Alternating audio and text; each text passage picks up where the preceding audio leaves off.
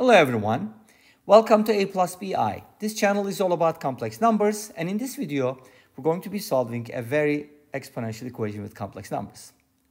We have I to the power z equals I, and we're going to be solving for z values. Z is an unknown. If you're new to complex numbers, go ahead and check out my lecture videos.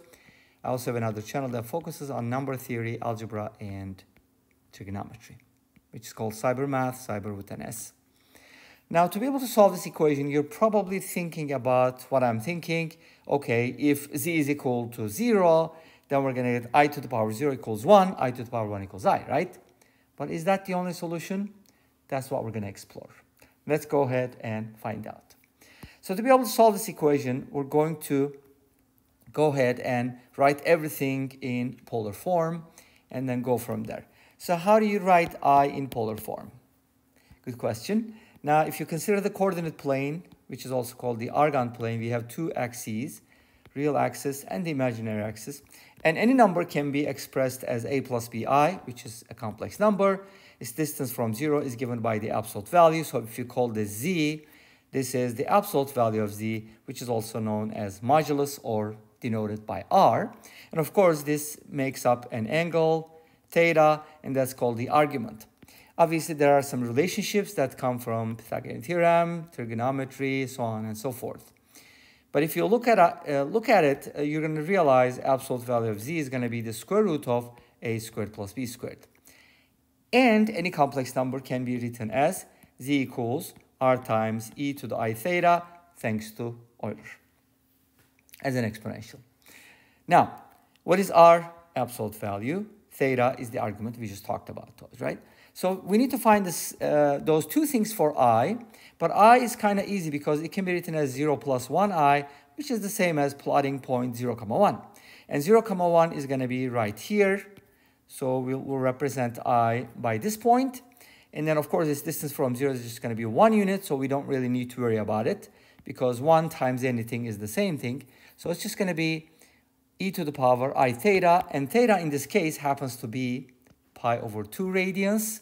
So I can write it as pi over 2, but you're also allowed to add multiples of 2 pi to it. So if n is an integer, we can write I as follows. And this is also really cool because another video that I made talks about I to the power I. You can also check it out, but definitely this identity or equation can be used to find I to the power I. And you'll be surprised when you see the results. So what about I to the power z though? So that's something I need to handle, right? Well, we have an exponential formula for that. So again, comes down to Euler. Euler said I to the power z can be written as e to the power z ln I. Awesome, right? Now, this can be substituted for I to the power z, and we already know how to write I. So hopefully we can take that and turn it into a nicer, better equation. Can we? Let's give it a try. So we're going to go ahead and replace I to the power I to the z with I to the power e to the power z ln I.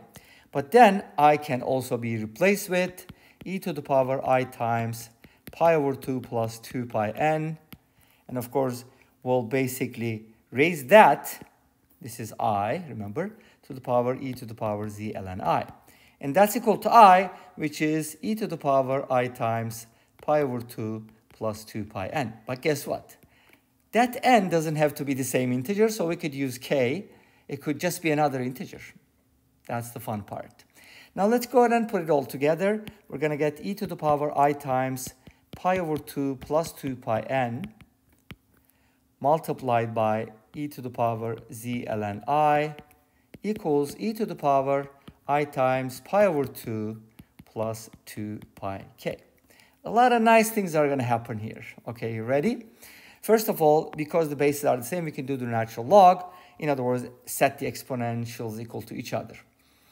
So if we do that, we get something like this. I times pi over 2 plus 2 pi n multiplied by e to the power z ln I equals e to the power, oops, I wrote an extra e, I times pi over 2 plus 2 pi k. The nicest thing about this equation is I cancels out, okay?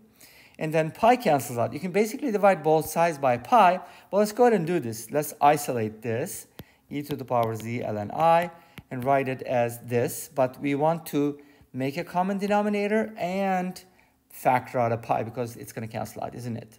So it's going to be like 1 plus 4 pi k all over 2, right? And then denominator is going to be pi over 2, or pi times 1 plus 4 pi n divided by 2. So a lot of things are going to cancel out, which is nice. Pi over 2, pi over 2. So we kind of end up with a ratio of 2 integers, right? Well, integer times pi plus 1. So there's a pi involved too. And so we can go ahead and write it this way. Now, what happens if n and k are equal? Good question. If k equals n, which remember I told you they don't have to be equal, but if they are equal, then we get something nice because this becomes 1. We get e to the power z ln I equals 1. And from here, you can safely say that z ln I is equal to 0 and z is equal to 0, right? Yes and no. Why? Let's find out. So basically, this doesn't only give you 0, you see. So there's a lot of layers here because you're allowed to replace 1 with something like e to the power 2 pi m, right? There should be an I there, shouldn't there? Yes, 2 pi mi. Did I use that over here? Well, I didn't need to. Anyways, so here, notice that z is not only 0, and z actually becomes something interesting. Z ln I equals 2 pi mi. And then if you divide both sides by ln I, z equals 2 pi mi divided by ln I. So it comes down to finding ln I. How do you write ln I in another form, right? Well, it brings us to the concept of complex logarithms. And to find the logarithm of a complex number, you have to find the logarithm of the absolute value plus I times the argument.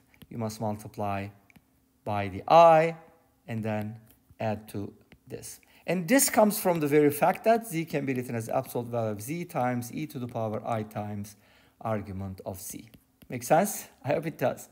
Now, z is, in this case, I.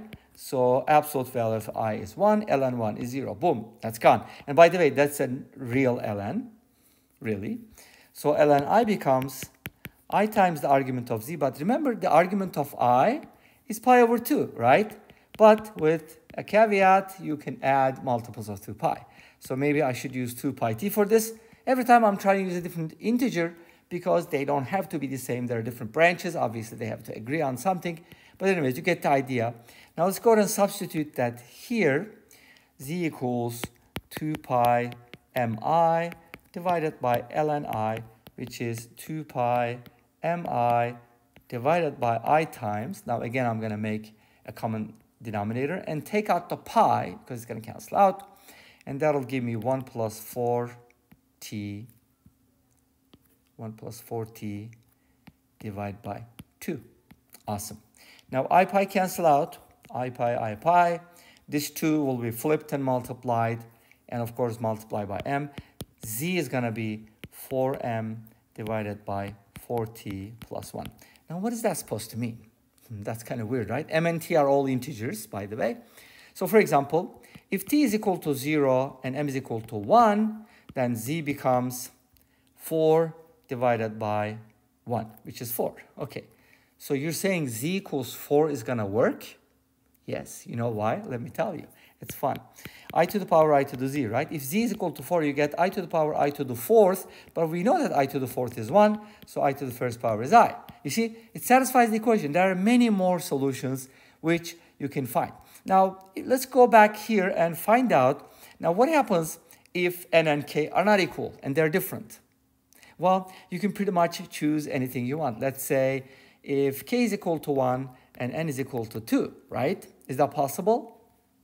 Well, from here you can get something like this. E to the power z ln I equals 4.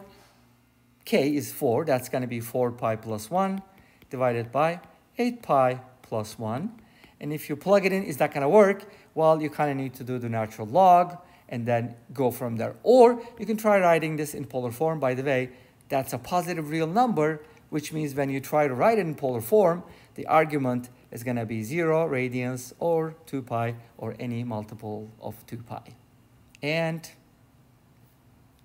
this brings us to the end of this video. Thanks for watching. I hope you enjoyed it. Please let me know. Don't forget to comment, like, and subscribe. I'll see you next time with another video. Until then, be safe, take care. Don't forget to check out Cybermath and aplusbi, and bye-bye.